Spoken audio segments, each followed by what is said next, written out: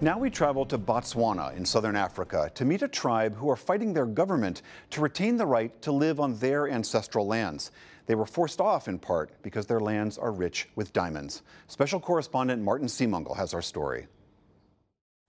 Their clothes are modern, but their tools of the hunt are thousands of years old. The San Bushmen still use the spear and the bow and arrow. Botswana's enormous Central Kalahari Game Reserve is their home, and one of the last places on the planet where you can find Bushmen who still hunt and gather to survive. The San have been tracking like this for generations. Technically, it's illegal because the government has banned hunting inside the Central Kalahari Game Reserve. But some of them do it anyway. They say it's very difficult to stop because it defines who they are. Tolme Atata's first memories are of hunting this land. If we stop hunting, our culture would be affected, he says. Hunting and gathering is part of us. Though it is part of them, it is not part of the plan for the Central Kalahari Game Reserve as Botswana's government sees it. The San Bushmen's way of life and culture are under threat. Their struggle to remain here in a place originally set aside for them in the 1960s goes back to a major discovery in the 1980s: diamonds. By the mid-1990s, the hunt for precious stones in vast open-pit mines like this meant eviction from the reserve for the hunter-gatherers. Mahulude Moete says it was done by soldiers and military police. He says, we were given instructions. If you don't get into the truck, we will shoot you. Some of our water containers were emptied into the ground. We had no options, so we had to go along with them or be shot. These women were young when the authorities came for them, but say the memories are unforgettable. All the houses were destroyed. Houses that they used their energies to build were destroyed. Wells were sealed up. In spite of that, small numbers refused to leave. But there were more evictions, another big one in 2002. The government denied any connection between the evictions and diamonds in the Central Kalahari Game Reserve. It said the Bushmen were being moved out to protect the wildlife in the reserve. Botswana's president at the time was Festus Mogai. Will you let the Bushmen go home, Mr. Mogai? Where's home? Home is in Botswana. In the CKGR? No. Will you let them go home there? No. The semi-arid Kalahari Desert is a harsh place, but it's livable if you know where to gather along with the hunt. Whether it's roots buried deep in the sandy soil, Oh, God. or wild melons worth a day's water. All of their sparse world is put to work. Traditional huts come from the desert brush. It was built while I was... Anustiche Sotselo says 2 days' work will last a decade. The roof is a type of grassy thatch. The thatching grass on top won't allow even water to get in. But the government wanted fewer Bushmen staying in, and the evictions from this land continued for nearly 10 years. Bushmen were relocated to new settlements.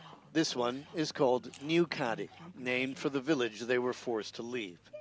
New Kadi is just 50 miles from the Kalahari, but it might as well be 5,000 miles away. Officially, nobody is allowed to return. Over the years, some have tried to recreate life in the villages, but they say it's just not the same. You can find those traditional huts among the small government-built houses.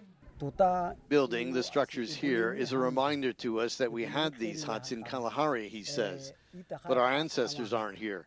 We build them to remind us what we had. New Kadi has good roads, a modern clinic, and a school.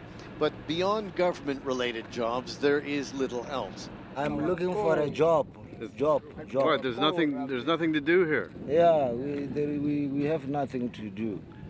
So dying for hunger, looking for a job. There is a small mountain of beer cans outside the one building that does do big business, the local bar.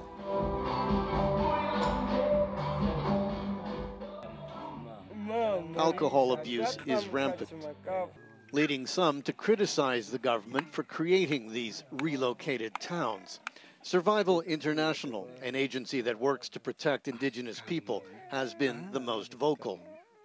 A spokesperson with Survival says it is clear that it is not a viable way of life. It is not based on choice. It deprives people of their meaning, their sense of well-being. Survival helped the Bushmen in Botswana's courts, a proposition that ended up winning in 2006. The High Court ruled the Bushmen had been removed unfairly and should be allowed to return. But the government decided it would read the court ruling very selectively. Only Bushmen who'd brought the suit would be allowed to return. Mosetyane Matsipane was there for the court case and heard the judge's ruling and could return.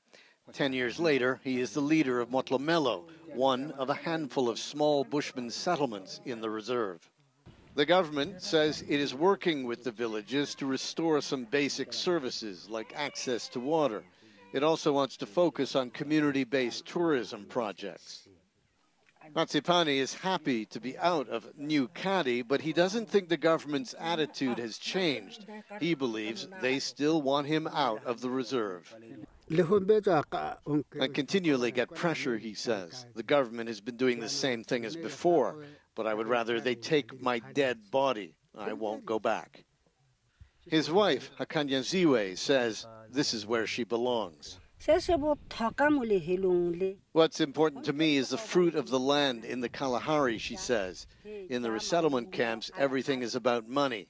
If you don't have money, people end up stealing to survive. Land is very important. Professor Matseo Bolani is the director of the San Research Center, a small office at the University of Botswana in Gaborone. She believes the San people are a resource that can be used for the good of the Kalahari Reserve. They have ideas. They can contribute their knowledge system in the utilization of the resources. Inside the CKGR, those small communities hold on. Numbers dwindling every year, living in the hope that others will be able to return. For now, it is only them dancing in the desert under the Kalahari stars. For the NewsHour, I'm Martin Seemungal in the Central Kalahari.